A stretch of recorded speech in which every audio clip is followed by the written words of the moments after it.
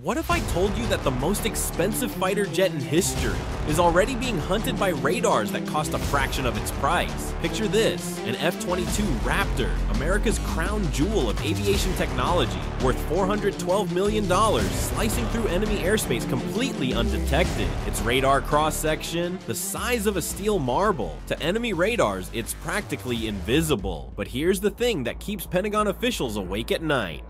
By the end of this video, I'm going to reveal the simple physics principle that could render every stealth fighter on Earth completely useless. And the scariest part, our enemies already know about it. For decades, we've been told that stealth technology represents the ultimate evolution in aerial warfare. The F-22 Raptor achieves a frontal radar cross-section of just 0.0001 square meters. To put that in perspective, a conventional fighter like an older F-15 has an RCS of 10 to 15 square meters. That means the F-22 is literally 100,000 times harder to detect on radar. The F-35 Lightning II takes this even further. Its stealth signature is described as smaller than a metal golf ball. But it's not just about radar anymore. Modern stealth encompasses infrared suppression, acoustic dampening, and even visual camouflage across multiple spectrums simultaneously. These aircraft can supercruise, sustain supersonic flight without afterburners. The F-22 cruises at Mach 1.5 while remaining virtually undetectable. Its F-119 engines produce over 35,000 pounds of thrust each, giving it a thrust-to-weight ratio exceeding 1:1. That means it can literally climb vertically like a rocket. But here's where things get terrifying. While America invested trillions in perfecting stealth, our adversaries were playing an entirely different game. They weren't trying to build better stealth fighters, they were building better ways to find ours.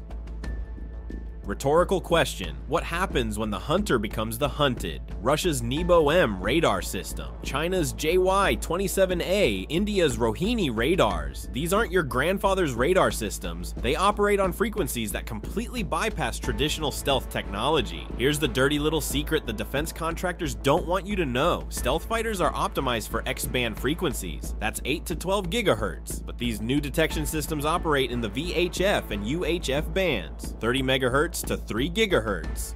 And there's a fundamental physics principle called Rayleigh scattering that's about to turn the entire stealth paradigm upside down. I'll explain exactly how in just a moment, but it gets worse. Modern infrared search and track systems can detect stealth aircraft through heat signatures from engines and aerodynamic heating. The Su-35's IRST system can spot an F-22 from 50 to 150 kilometers away, completely bypassing its radar stealth. And then there are the passive radar networks, systems that use civilian FM radio towers and cellular networks to create invisible detection webs. These multi-static radar configurations can track stealth aircraft by exploiting reflections from multiple angles simultaneously.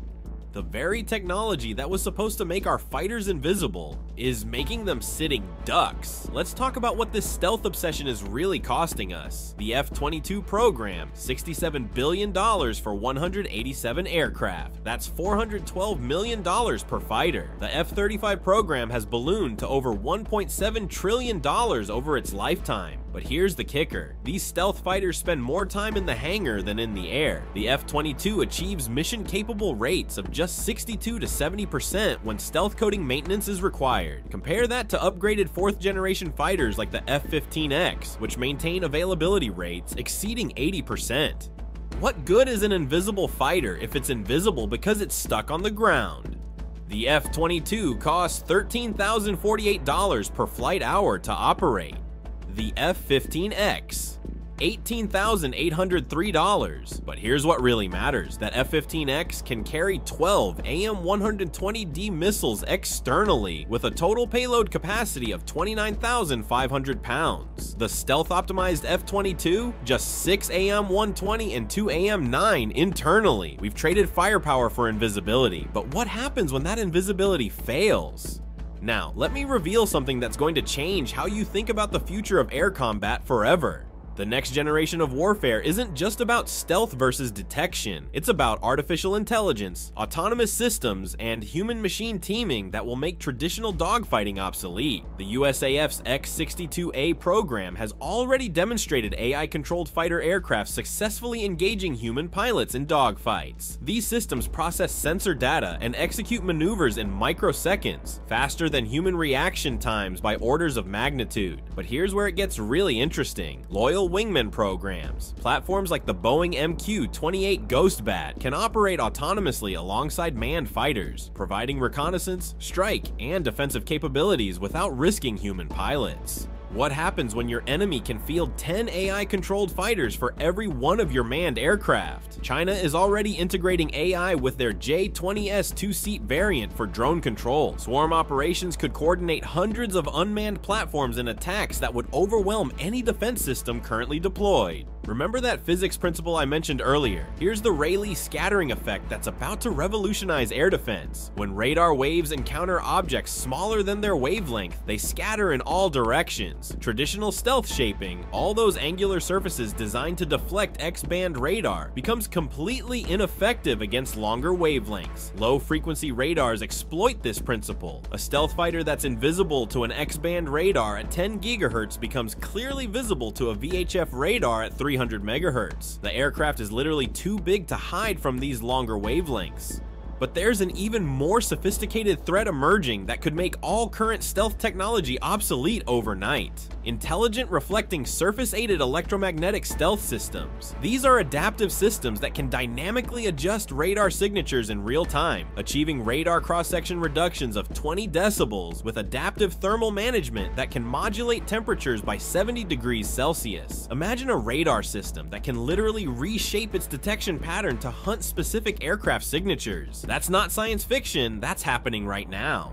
So where does this leave us? The 6th generation fighter programs, the UK, Italy, Japan Global Combat Air Program, the Franco-German-Spanish Future Combat Air System, and America's Next Generation Air Dominance Program are already pivoting away from traditional stealth. These programs prioritize computing power, sensor fusion, and network integration over raw performance metrics. They're designed around the concept of system of systems, manned fighters working seamlessly with unmanned carriers and combat cloud networks.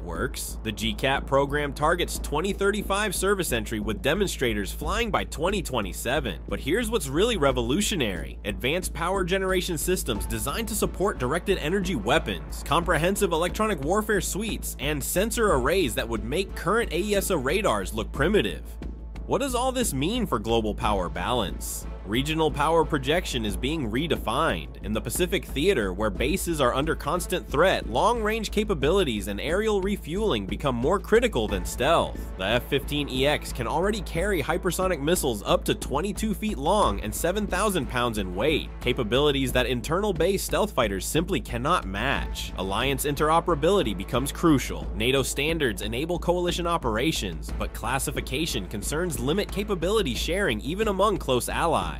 The nation that can successfully integrate human-machine teams in networked environments while managing costs and risks will dominate future air combats. Here's the uncomfortable truth: the stealth revolution is already over. The future belongs to adaptive, networked systems that combine multiple detection methods and engagement capabilities. Modern air defense integrates radar, infrared, electronic warfare, and AI-powered threat analysis into seamless defensive networks. Success requires abandoning the single solution mentality. Instead of investing everything in one super expensive stealth platform, the winning strategy combines high-capacity conventional fighters for missile truck roles, stealth platforms for penetrating missions, autonomous loyal wingmen for force multiplication, artificial intelligence-powered sensor fusion and decision support, adaptive electronic warfare capabilities, distributed network operations. The electromagnetic spectrum is becoming increasingly contested. Future air combat will feature rapid decision-making cycles where information superiority and AI-assisted targeting provide decisive advantages. The nations that successfully balance human judgment with machine speed and precision while maintaining ethical oversight will control the skies of the future. And here's something that will blow your mind: the technology that will ultimately dominate air combat might not even require traditional aircraft at all. But that's a story for another video. The age of stealth stealth supremacy is ending. The age of intelligent, networked warfare has already begun. The question isn't whether your fighter can avoid detection, it's whether your entire combat system can adapt, learn, and evolve faster than your enemies. What do you think? Are stealth fighters already obsolete, or is there still a role for invisible aircraft in future warfare? Let me know in the comments below, and don't forget to subscribe for more deep dives into military technology that's reshaping our world. The next war won't be won by the most expensive fighters, it'll be won by the smartest systems, and that changes everything.